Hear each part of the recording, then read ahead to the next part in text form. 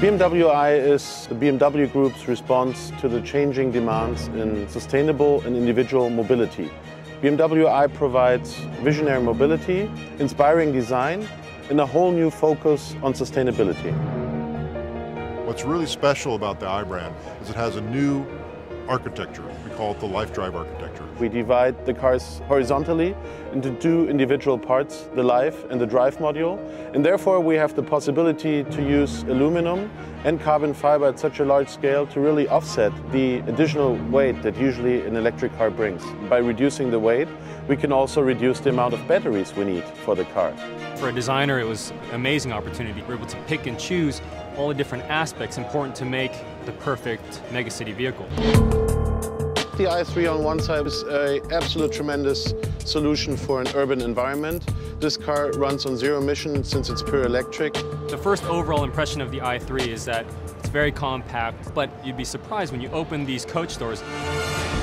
It truly invites you into a very large amount of space. Because of the technology, we're able to have a very flat floor, and we don't have the tunnel that typically bisects most cars, so you have this ease of flow. You can go across the car very easily on these bench-style seats. The nice part about the i3 is that we're also offering as an option what we call a REX, a range extender. We install a small three-cylinder gasoline engine, which will essentially allow you to double the range of the EV. It's a dynamic interpretation of a very practical vehicle.